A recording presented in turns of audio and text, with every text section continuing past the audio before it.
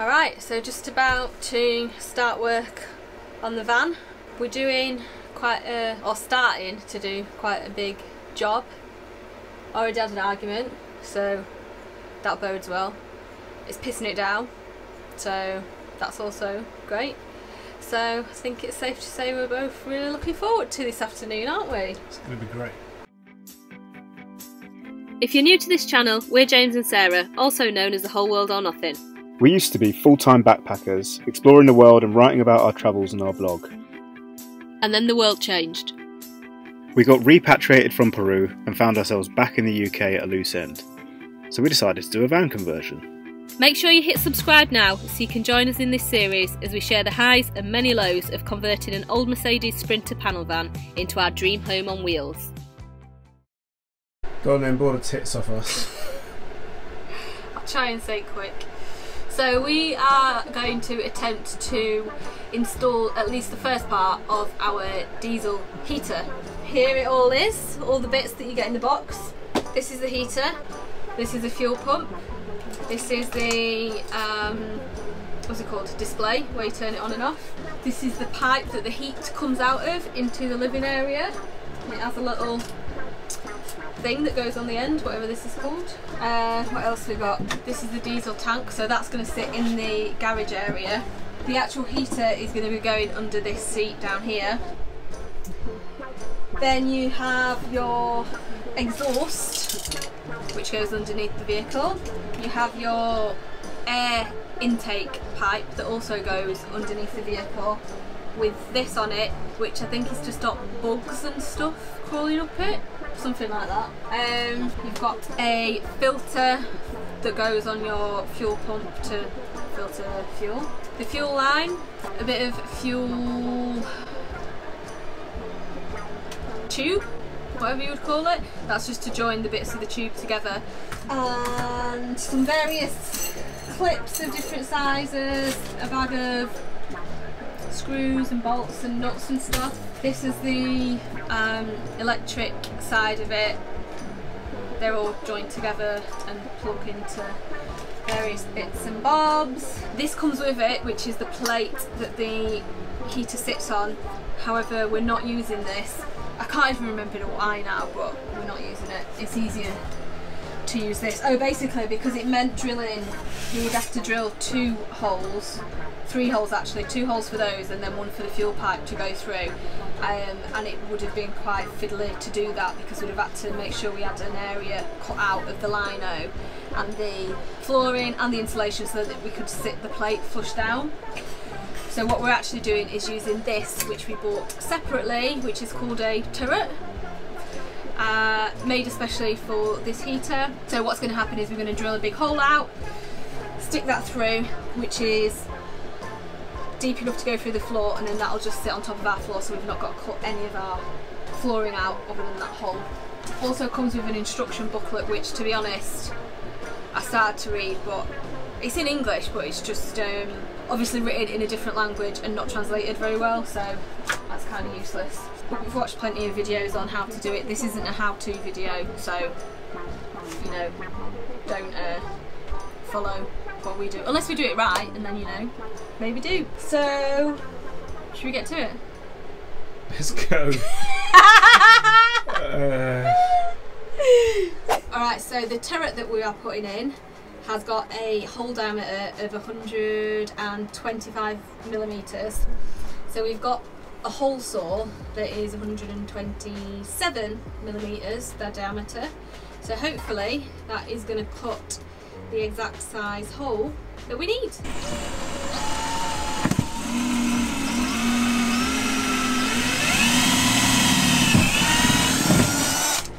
That's it. That's it. It's pretty simple. It's quite thin metal, isn't it? It always feels a lot harder than this, well, a lot more momentous than it is actually ever when you get down to it. It feels like such a big deal cutting a hole in the van, right? Yeah, yeah. And then it takes a few seconds. And you've got the hole. And you've got the hole. Let's go and check us in the right place. So for anyone that hasn't noticed, we're now underneath the van. And it looks like it's in a good place. Yeah? Yes. Let's have a look. It's just there. So this is going to go,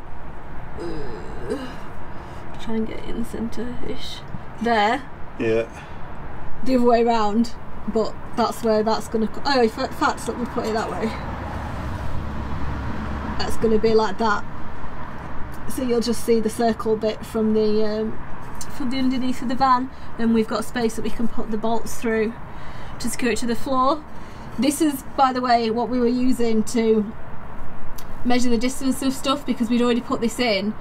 So in terms of this area that was available, we were measuring where this was going to go off that, and it's worked out quite well, right? Perfect. I think it's pretty much slap bang in the middle, isn't it? Yeah. Good job. Okay. Let's go put it in. After confirming that the pilot hole was in the right place, it was time to cut the hole proper. But we immediately hit a hitch. Okay, slight problem. We're going to need to wait a little while.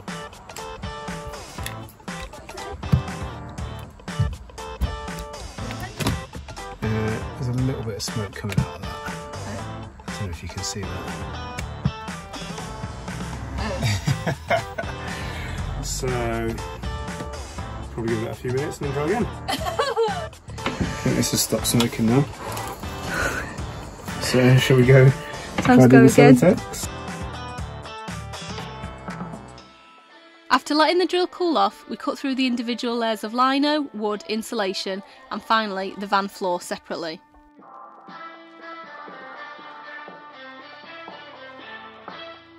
And so the moment of truth, does it fit? Let's give it a go.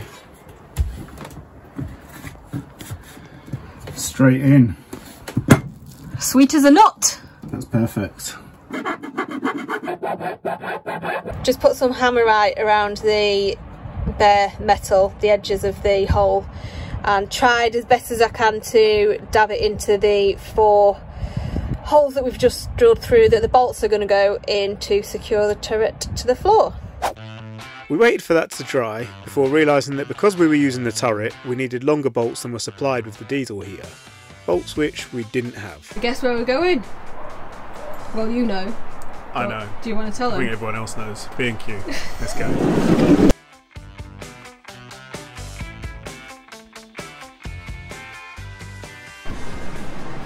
I don't know if they have all these in all the hardware stores. We don't have them in Wix today, but this is one of the best things about B&Q, the pick and mix, because you don't have to buy a whole bag of screws. You can get a variety of different ones that you need.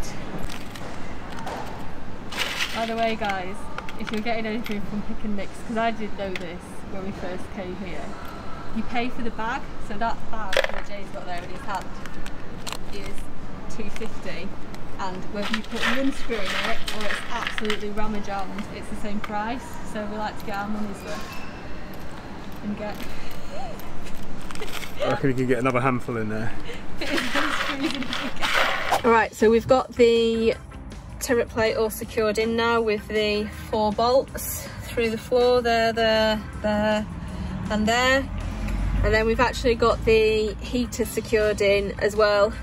So that's what you can see coming through there. So that's secured in with these 4 bolts.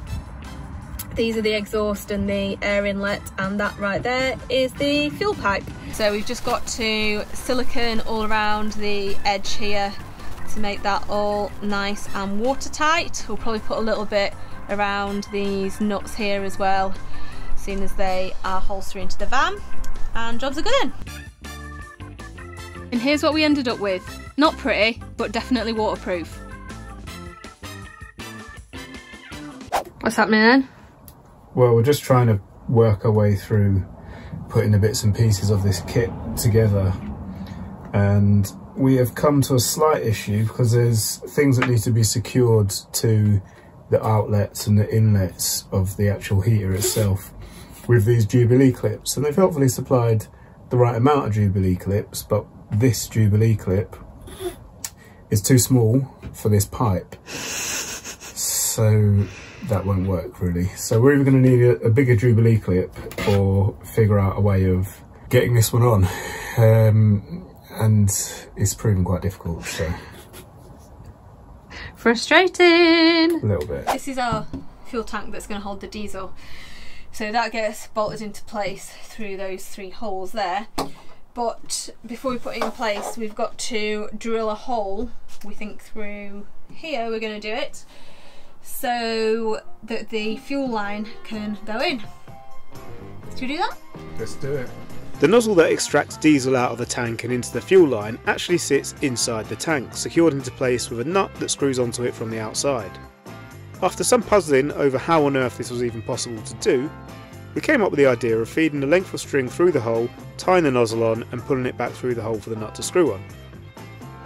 We then screwed the tank into place onto the side of the table cabinet we built last week.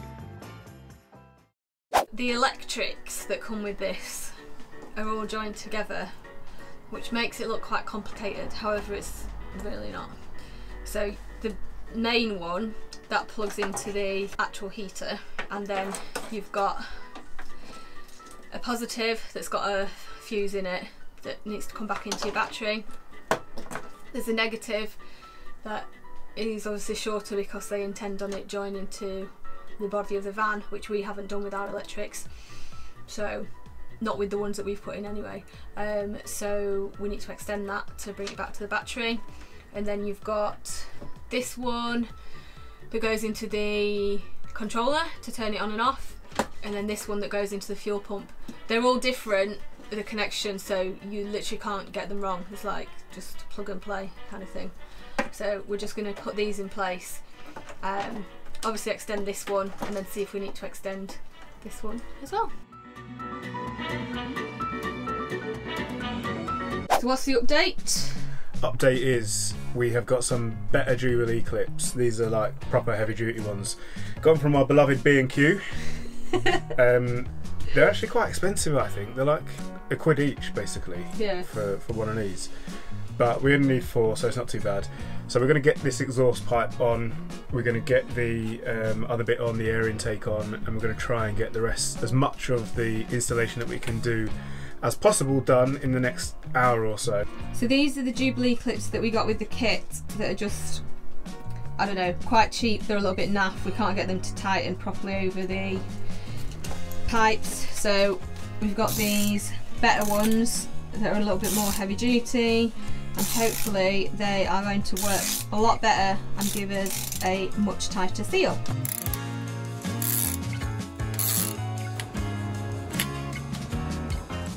So what's happening now? Well, I've just tightened it all up, and it's a lot better than the other Jubilee clip because it actually tightens for a start. But there's still a bit of an issue that it's not 100% kind of sealed in there. There's still a little bit of movement. So I think what we're going to need to do is get some sealing putty, exhaust putty, that you can just run around the inside of it, and that should form a really strong bond between this silencer and the exhaust pipe, because I'm not like 100% happy with just using the Jubilee clip. I think it would be fine, especially as this is going to be held in place and this is going to be held in place, so there shouldn't be too much movement that it would fall off. But I'm not 100% comfortable with it, you know, being able to have that bit of movement that it does at the moment. So it's the other end as well, isn't it? It's, yeah, the other end is obviously going directly onto the heater, and if that falls off, then the exhaust is going to be coming out really close to the underside of the van, which is not what you want. I mean, the issue is that the metal that this is made out of is really thin and flimsy, so I think the Jubilee clip is actually just kind of crushing it and pushing it into a different shape. Again, it's fine, it works, but I just want to make double sure. Yeah. So we better go get some exhaust putty. Out again. Okay, we've got the exhaust putty, so what's happening now? Not much. I read the instructions and it says, for best results, leave overnight to harden, or run the engine slowly. I think that's assuming that it's going on your actual car exhaust, but because this is going on our heater exhaust, we can't run the heater because, well, it's not fixed up yet, so we're just going to have to wait and do it when we don't need to move the van, like tomorrow. So unfortunately, we're going to have to try and cover up the holes that are going into the heater from below where the exhaust and the intake pipe should actually be, because we're going on a bit of a trip this afternoon and we don't want anything getting up there. So we covered up the holes with some plastic, secured in place with zip ties, ready to come back to it. I am just sorting out the rest of the heater that we didn't complete the other day. And it's actually quite tricky because I'm underneath at the moment trying to fit all these pipes on, and this one here is the fuel pipe. That's just attached by a little bit of fuel hose there that sticks on both ends. There's a metal pipe that comes out, the rubber fuel hose goes on that, and then the fuel pipe goes into that. And then as you can see, this is the air intake, but it's really tight, quite close to the fuel pipe. So in order to do that up, there's not much space. I just had to use a ratchet rather than a screwdriver to get that Jubilee clip really tight. And then I'm going to pop the exhaust onto this one. It's quite handy because they actually only fit onto the pipes that they're meant to fit on, so you can't get them confused really.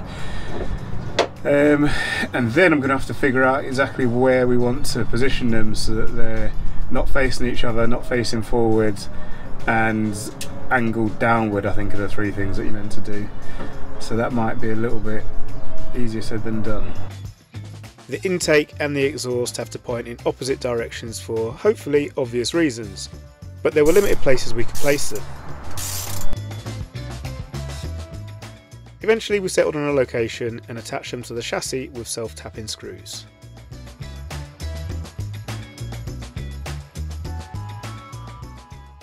Even though we opted for the better Jubilee clips, I'm also going to put some of this exhaust putty on, just to doubly make sure, because I'm not 100% happy with the connection still, basically. So this should set once we actually run the heater really hard and just keep those two in place. And I'm going to put it between the pipe and the actual outlet as well, where I'm attaching this end to, and hopefully this isn't going to come apart.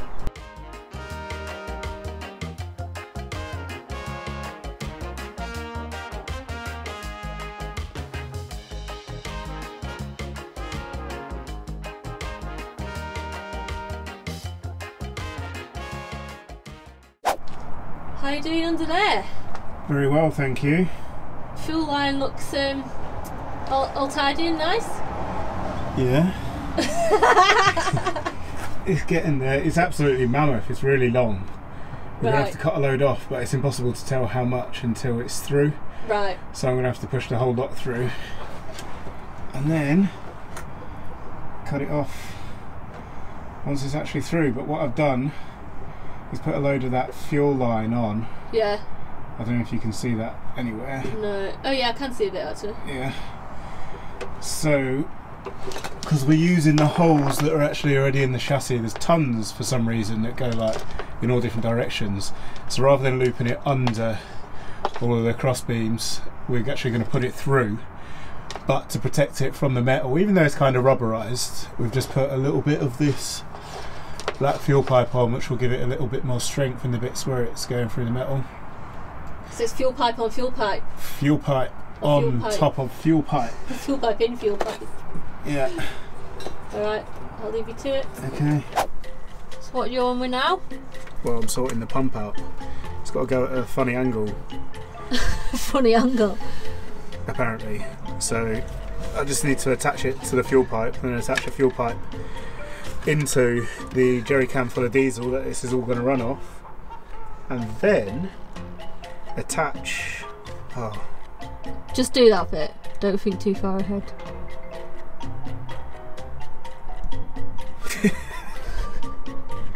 I'm trying to figure out what this is even attached to. It's attached to the heater, isn't it? Yeah. So it needs to. This needs to attach to the fuel pipe. Fuel pipe needs to attach to the jerry can. Yeah, that's and it. And then it will pull. It's already on the heater under the van. The pump will pull it out of the diesel, and then underneath the van. Yeah. And then back up into the heater. So then once I've got this pump on and fixed up, and you have the electrics on and fixed up, yeah, that should be it. Hopefully. Yeah? Yeah. Cool. I need to figure out what angle this needs to go at. Good luck with that.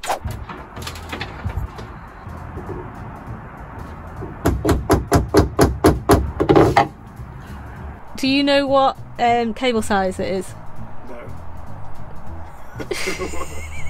Why does it say in the instructions? No, of course it doesn't say in the instructions. Well, I don't know. It says all kind of nonsense instructions. So it's probably 51 north pound sign.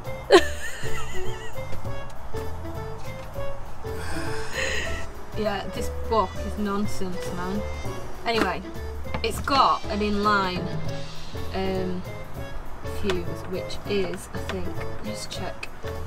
Yeah, 15 amp. So as long as the cable's rated for 15 amp, that's fine. And this is the same one as we use for the fridge. It's more than rated for that. So that'll be fine. We'll do that one. Obviously I don't need to extend the positive cable. This is more than long enough to go into here. But they only provide you with a really short negative cable. I think the idea again is that you put that onto the chassis. Again, that's not something that we've done with our system, so we need to extend that so that I can run that back to the battery back here. Ready? Yeah. What am I ready for? I'm just putting the positive and the negative cables onto the fuse box, but you're doing me a favour by filming, because I need the light on as well. Okay. Because I can't see.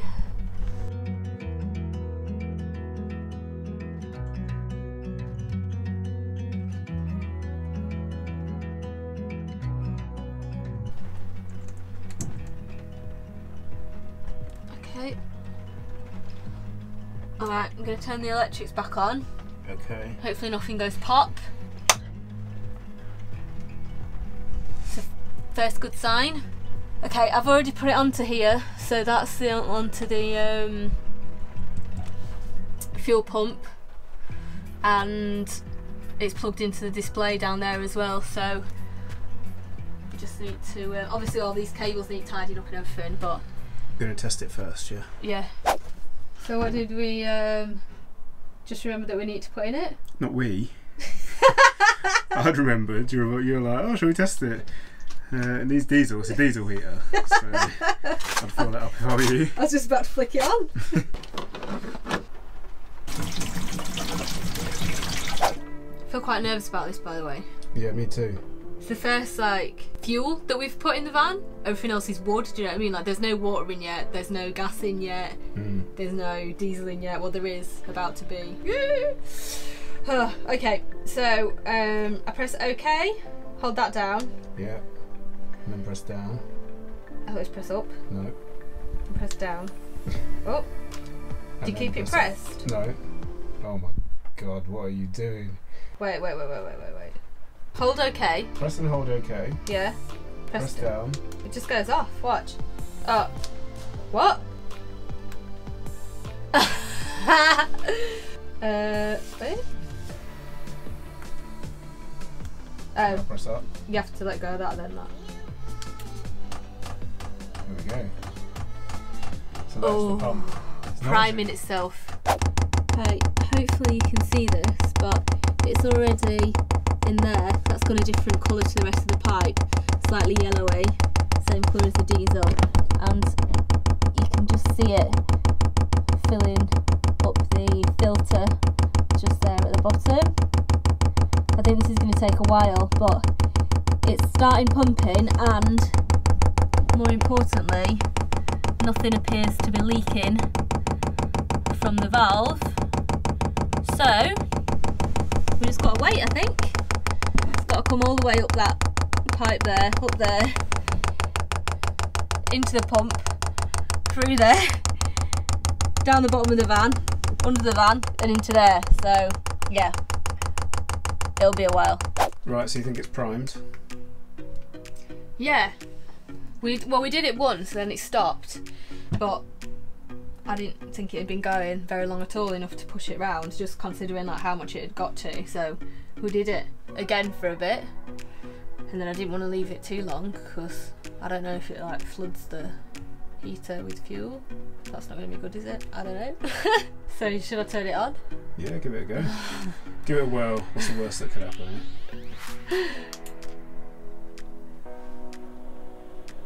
Well, something's happening. Yeah. The glow plug is glowing. Yeah. Yeah, and the fan's on. Air intake and the exhaust is flashing, they're going, fans on. Fantastic. So we've just got to wait for the pump to kick in again, I think. Okay, there's warm air coming out. Is it? Yes. It's working. Ah, we did it! We've got a heater. Oh my gosh, that's exciting. I mean, this noise is still a bit mental. Yeah, I mean, but it's the first time, like maybe, do you know what I mean? I think it's settling down now a bit, it's not as like... No. That is nice and hot. Jay, it's nice. Oh my gosh, I can't believe we did it. I'm so proud of us. Yeah. Well, that's it for this week, dudes. We hope you enjoyed it. If you did, now's the time to hit that thumbs up and drop us a comment down below to let us know. And if you're new in town, why not join the adventure and subscribe? And be sure to click that little alarm bell as well so you get notified every time we post a new video. Next week, we get in an almighty fight with our LPG tank. It's definitely not to be missed, so see you then.